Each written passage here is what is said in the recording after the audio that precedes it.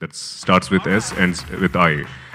Please put your hands together for Anil, and he'll be talking about his journey in Union Bank of India as Metaverse. Please, sir. Thank you. Yeah, thank you, and good morning to all. So now we are talking about the Metaverse, a universe where you and I can become a part of, where we can interact the way we are interacting right now. In fact, this meeting could have been done in the Metaverse itself. So there we are, and the technology which has progressed now. Yeah. So the way technology has progressed, the way Metaverse has developed. So when we look at the Metaverse, Metaverse is not a new technology per se. It's basically a combination of technologies which everybody, each one of us talking about in a IT space. And it's not only the IT space, in fact this technology has more to do with the individuals, with the citizens, with the customers. The way services are being experienced, that is undergoing a complete transformation part of it. Now, when you look at the Metaverse, some of the projections says that almost like by 2027, 40% of large organization will be having a Metaverse based project, which means that down the line in 5-year time, the way we interact with our customer, how the citizens are interacting, that is undergoing a complete transformation part of it. That also means that as an organization, you need to transform, you need to come up with the expectation of the customer.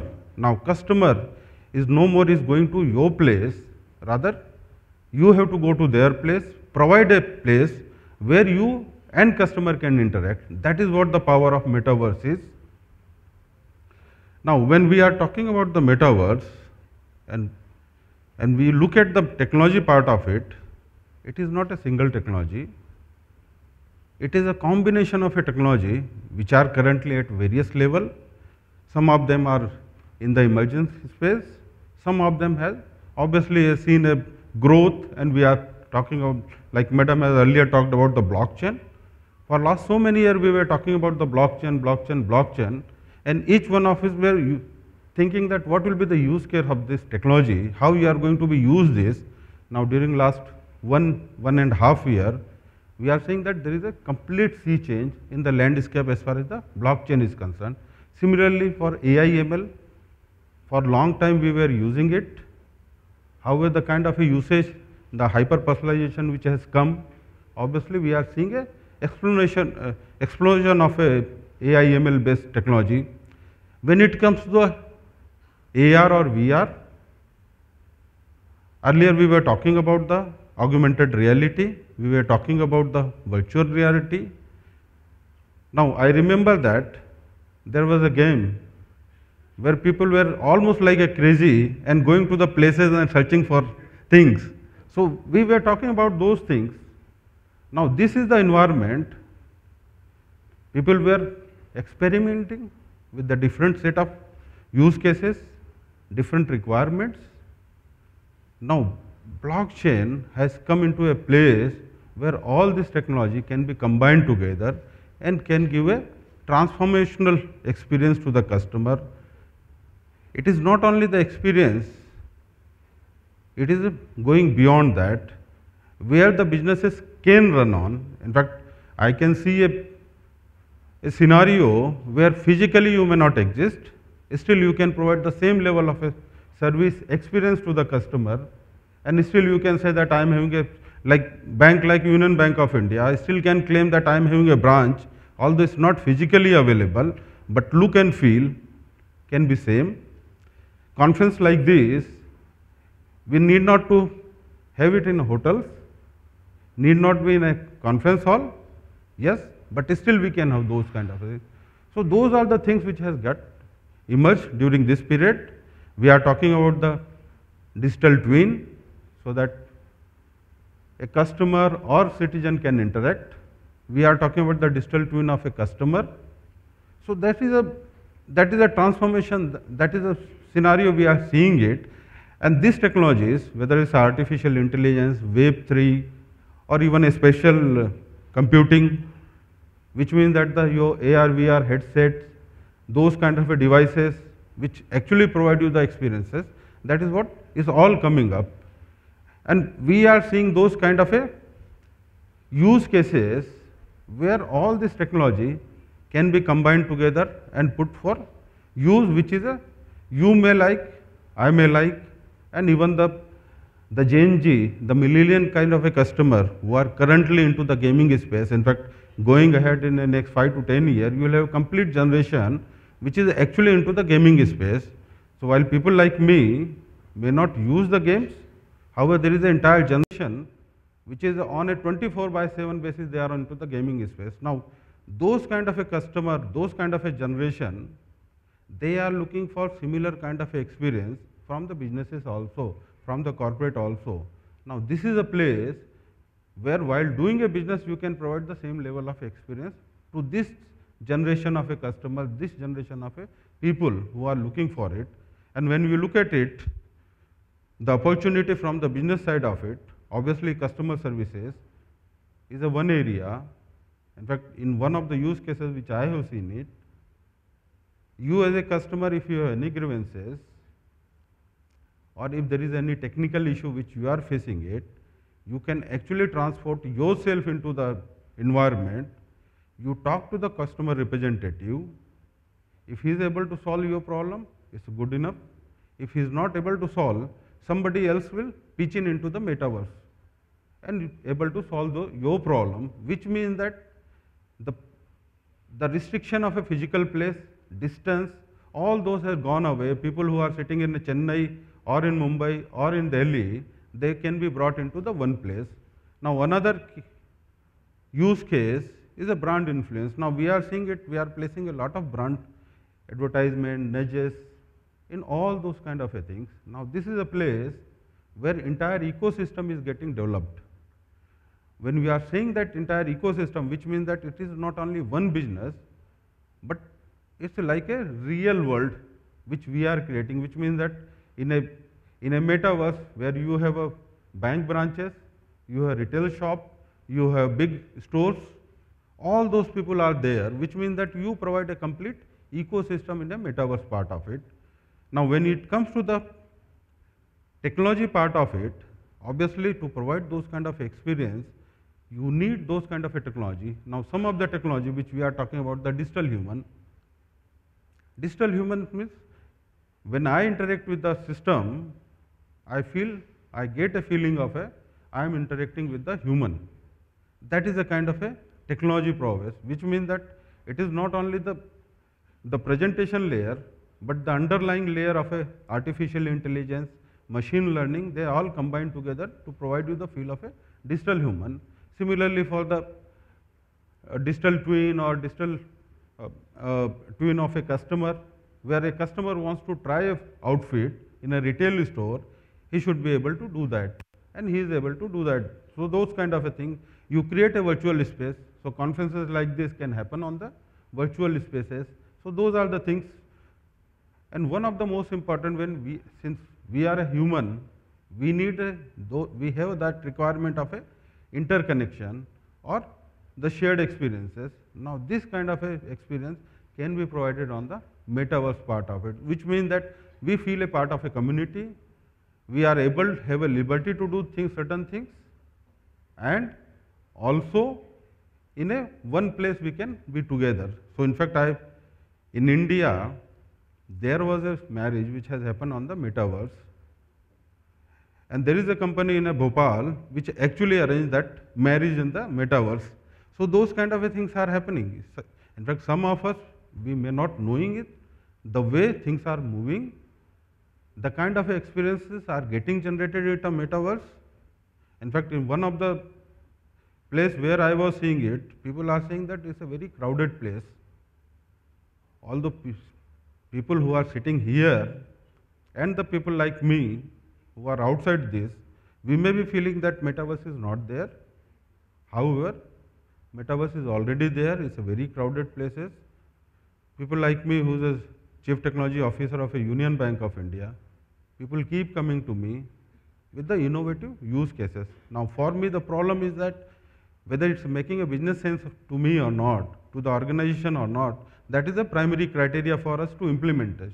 However, there is no dearth of ideas, there is no dearth of people who can implement those ideas for you. So these are the things we can obviously talk about more into that. In fact, if you look at it, the numbers, the Second Life has paid around $80 million for creation of a digital assets for the artists and all. So that is a power. In fact, if you look at it, $54 billion has been spent on the virtual goods, on the skins and all those kind of things. The gamer, they are actually spending that much money in 2020, and we can think of that, what is the kind of a scope which is having. Now, a payment company who actually goes into this kind of a workspace or metaverse kind of a spaces, they can always get those kind of a business, which today we may not be seeing it, but there is an entire value creation which is happening underlying, and over a period of time, some of us will be there in that. If you look at it, there are 31 factories which BMW is having on the metaverse. So that is what you can see, which in fact in one of the use case, when one of the company who is creating a training module, what for? That is for the mines by the army, which means that if I need to train somebody, there is only two ways I can do it, either physically or virtually.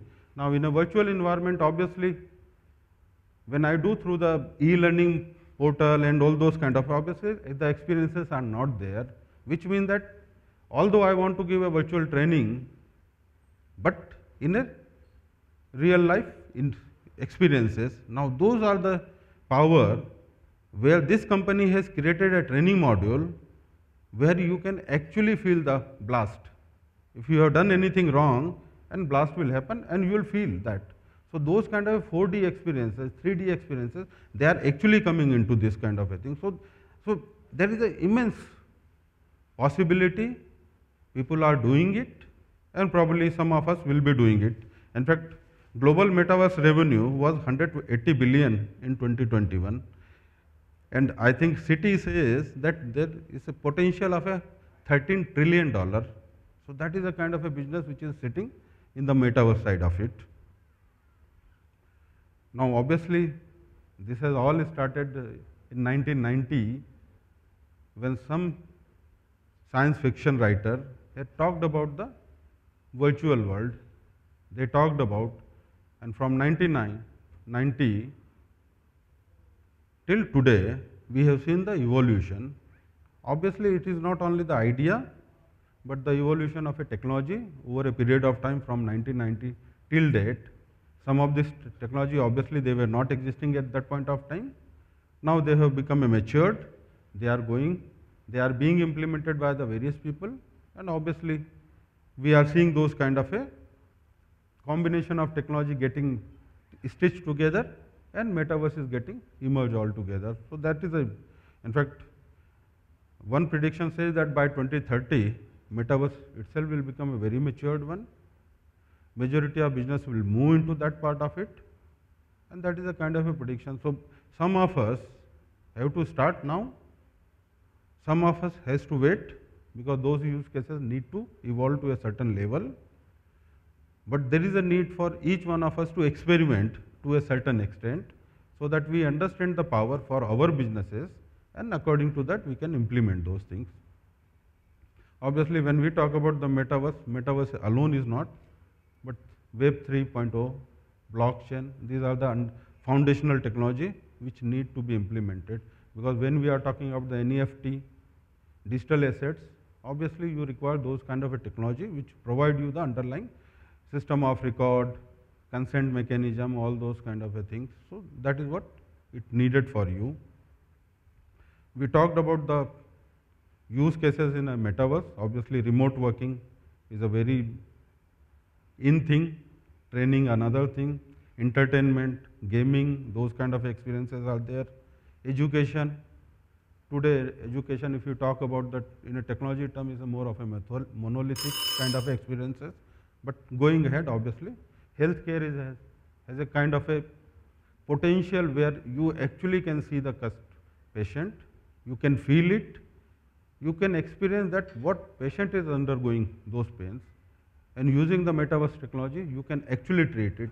So country like India, where we are having under penetration of a doctors facility, probably this is one technology which can help you in bridging those kind of a gaps. Obviously, when you look at the who all are there, early adopter, this is a very partial list. I would not say even 1% of the people who are there, but they are prominent name who has implemented all metaverse technologies. So Gucci in a retail kind of a thing, Meta, Microsoft, Snapchat. So these are the people who are actually experimenting, automobile kind of a thing. When you look at the banking space, obviously there are our global banks are there who has implemented metaverse for certain use cases. JP Morgan Chase, HSBC, they are primarily using for the training purposes. Bank of America, they are there. Union Bank of India, they have implemented the metaverse launch called Universe, which provide you the experience of a real branch banking experience. Obviously, looking at the current regulatory environment where you are not able to provide the transactional capability to the customer, obviously to a certain extent you can provide those kind of at least the informational services you can provide, and that is what the Union Bank has implemented. South Korea is one country where the government is promoting the metaverse at a large scale. So majority of services they are moving into the metaverse. Every country has their own strategy, or every company has their own strategy. Korea is one country where the cartoon, webtoon kind of a environment, they are more promoting into that, because looking at the kind of a communication technology which are existing today and the processing capability which is required for you, so obviously they promote those kind of a thing. Whereas in kind of a real life scenario, obviously you have to provide a, like you are into the real world. So those are the different choices which you can make. Obviously we talk about potential implementation area, we have all talked about this. I'll skip this part, we have already talked about this also. These are few glimpses of Union Bank of India metaverse.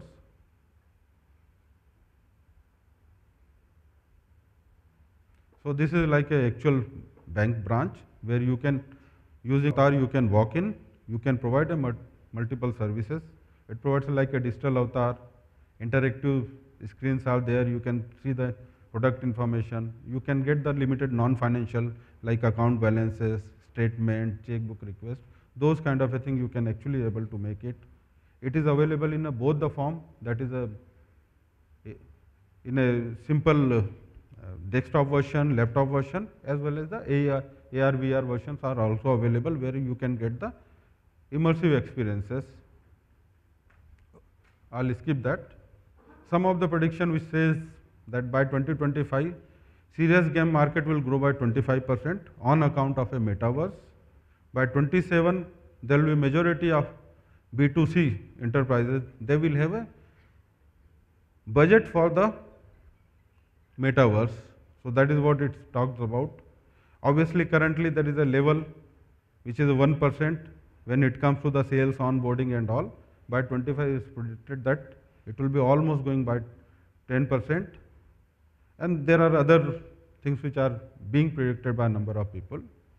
When it comes to the business, what we need to do?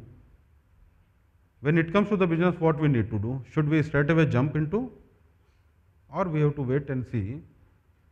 The only thing which says that you have to actually find out a use case, do a limited experimentation. If it is successful, you can expand it. If it is not, then wait for some more time, then you can again restart the thing. So thank you all. Thanks.